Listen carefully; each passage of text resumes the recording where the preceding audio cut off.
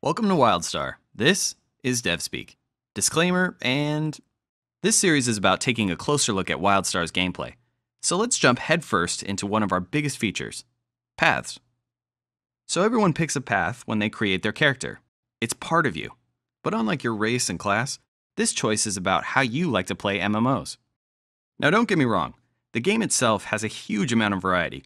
No matter what your path, you'll be getting into all kinds of situations, like going kamikaze rhino on some dastardly pirates, or finding underwater robots in a frozen lake. But paths will consistently give you more of your favorite content. Take my buddy Fedora here. She likes to explore.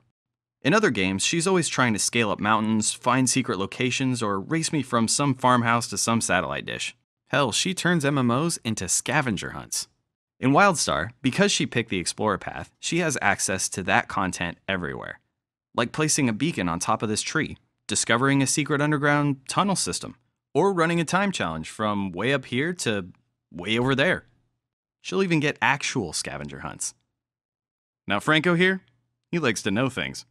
Like, what's the deal with these giant flowers? Why does their pollen make me float? This is why Franco plays scientist. He's got a little scan bot that can unlock all the answers he seeks. Like, what's the secret purpose of this facility? And how can he arrange these things in just the right way so... hidden room. Now me, I just like killing things. And not just everyday things. Big ol' waves of things. Freaking huge, weird things. Yeah! Get some! That's why I play Soldier. Soldier gives me experimental weaponry to play with, huge holdouts, and super hard boss fights.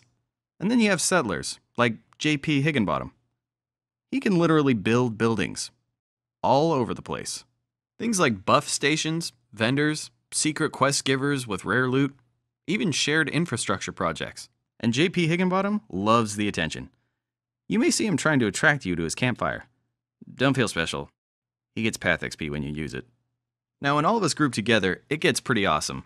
It's like an old pen and paper adventuring party. Fedora drags us up deadly jump puzzles, Franco tells us a secret backstory, I get the group into huge fights, and JP Higginbottom builds us speeder bikes to ride back into town.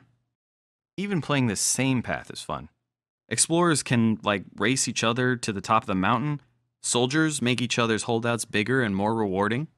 Even settlers get payoffs for teamwork. I could go on forever about paths, but I gotta run. JP Higginbottom just built a bar. And drinks are half off. If you want to know more about anything, give us a shout. As always, the devs are listening.